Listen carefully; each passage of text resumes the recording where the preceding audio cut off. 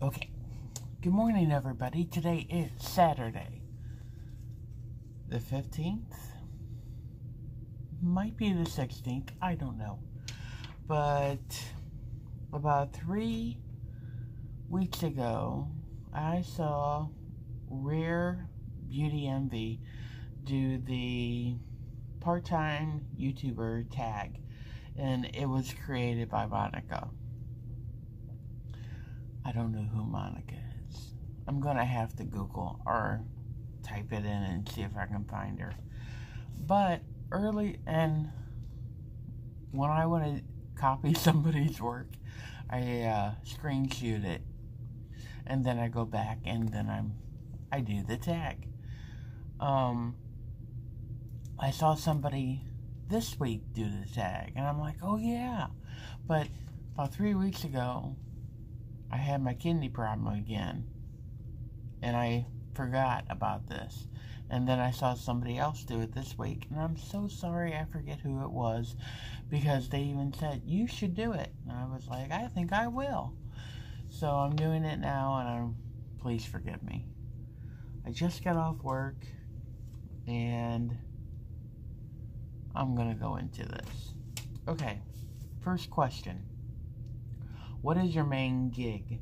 Do you work full-time? Are you a student? Spill the beans. I work full-time.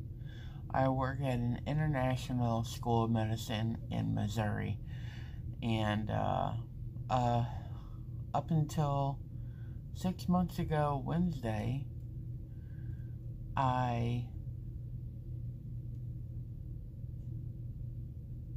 didn't work for them. I worked there. I worked for a contract company, and then I got hired on. So I'm very happy. I feel like there's somebody behind me. It's weird. Okay, so yes, I have a full-time job, and I love it. Number 2. What made you want to start YouTube? For about 5 years, I've been watching YouTube videos. I actually signed up, made a channel, so I could comment on everybody else's videos. And I don't know, about a year ago, I started making videos. And within a month, I was watching all the big YouTubers. And I would comment on all theirs. I didn't even really realize there were small YouTubers. And that's why I wanted to do it. I don't know. And it gives me more confidence. Before I had my stroke, I had a lot of confidence. I would go out. I did stand-up amateur night at a comedy bar. I did karaoke. I just lived, and then I had my stroke, and suddenly I'm not doing anything anymore except for watching videos at work. Don't tell my boss. So I felt like it would give me more confidence, and I think it has. Thank you. I'm back to being my funny self. Number 3. What is your channel about? Do you stick to one niche, or do you cover a few? I do what I want.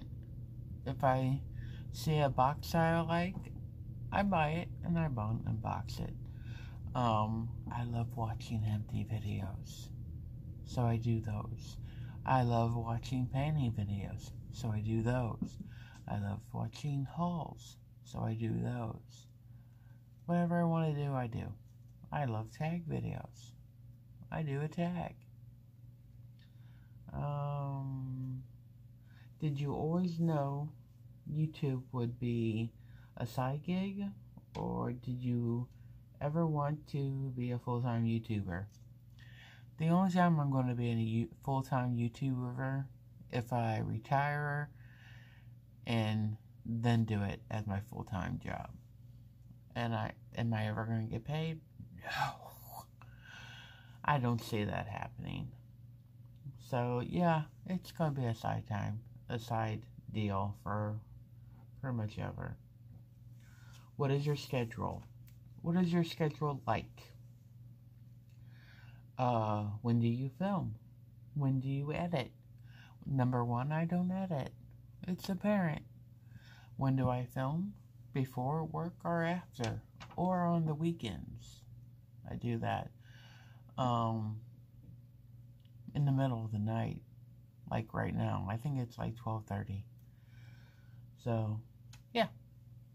That's my answer. How do you keep your YouTube channel organized? Do you plan videos ahead or just film when you feel like it? I film when I feel like it, and my channel is not organized. It's like, have you watched it?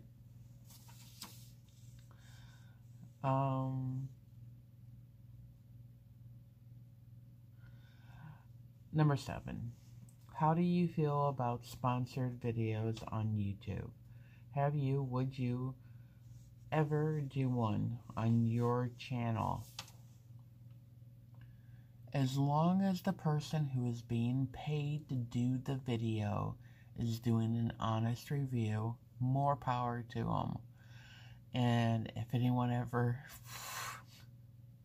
wants me to do a review, paid, yeah, I'll do it. But I'm going to tell you the truth. I don't like it when YouTubers don't disclose that they're getting paid. And in my opinion, if you're getting a free box, you're getting paid. You're getting paid whatever that box is worth. So you need to tell people it was a free box.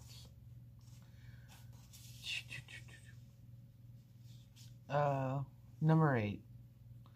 What do you think is the biggest challenge doing YouTube part-time?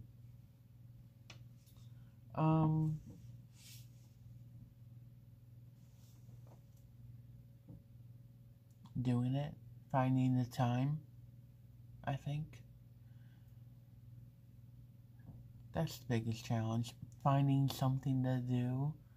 Like I'm giving up on subscription boxes pretty much. I'm going to keep FabFitFun because I share that with my sister. And right now I'm keeping Allure. I'm getting rid of TestTube. I got rid of Ipsy. I still have Snack Nation. I think I'm going to keep it because it's only like $5 with shipping. I'm not sure about Love with Food. I think I might get rid of that. I enjoy those boxes. I enjoy all of them. But